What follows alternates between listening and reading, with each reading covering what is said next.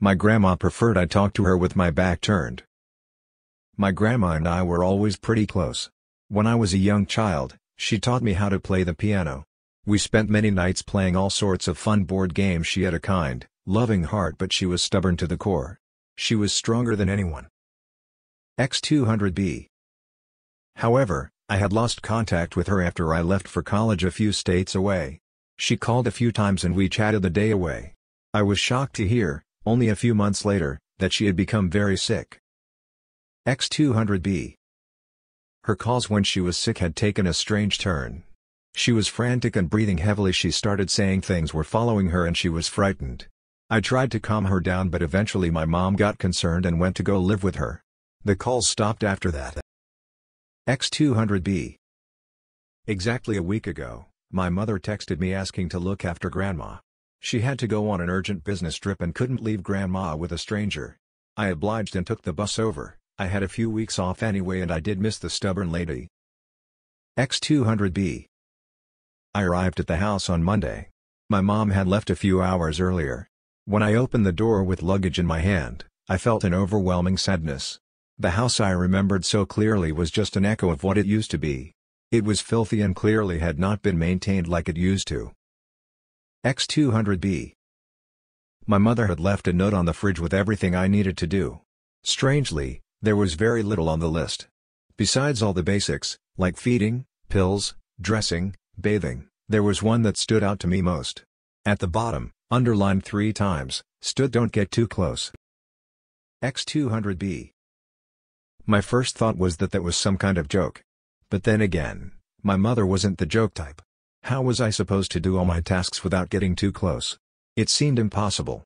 I pondered to myself, thinking my mother had a strange sense of humor after all. I wrote it off. X200B. I wish I hadn't. X200B. Seeing her in the flesh was a strange sight. She laid in her armchair all day in front of the TV. Her eyes were almost see-through with glassiness, her mouth pressed tightly and her breathing was shallow and hoarse. I hated to think it, but it freaked me out. X200B. I gave her all her medicine and made sure to turn on the feeding tube exactly when it said to on the note. I was very precise. I close when I had to brush her teeth. I think she held her breath when I did it. She must have been nervous.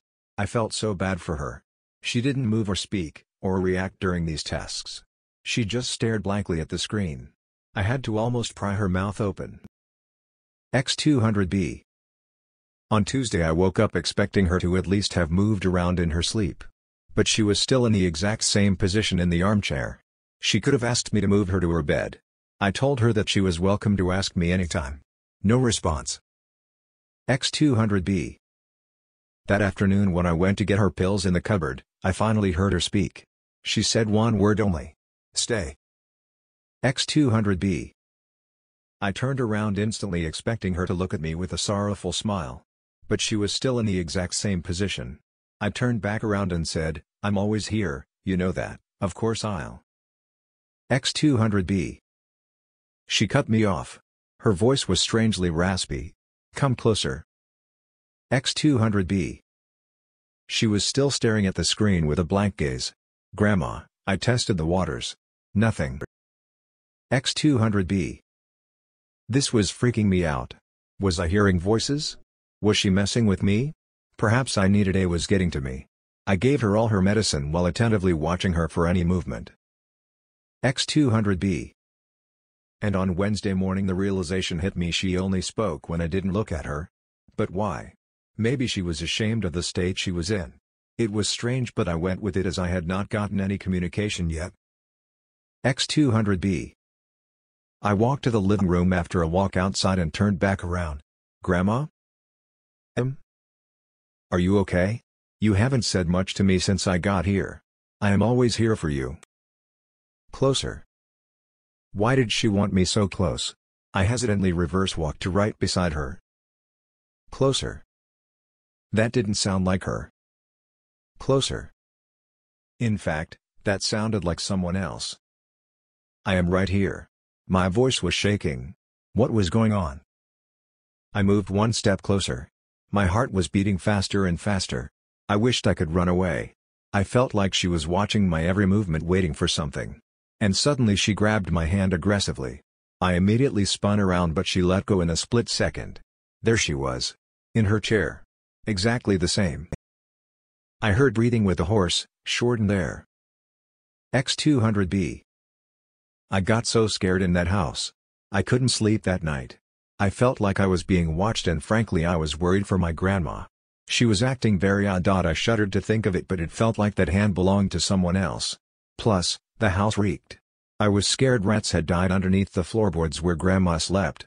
So I panicked and called my friend, Amy, who is a nurse, to drive over.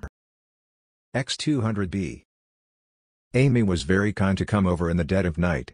She started talking about how it was normal to be a bit freaked out in this situation. But she stopped dead in her tracks when she walked around my grandma. She inspected her carefully and with worry in her eyes. X200B. Well, will she be alright? I think she was a bit confused earlier. X200B. Gemma. She said. X200B. She has been dead for days now. Maybe even a week. I am so sorry. X200B. The shock didn't set in after about a minute when she said it. How was this possible? Christ, how did I not realize this? It broke me. X200B. I realized soon after my mother had warned me not to get too close to her. No, not as some horrid joke. X200B. She didn't want me to realize the breathing I was hearing was not Grandma's. X200B. That leaves me with one question today. X200B. Who the hell was I talking to?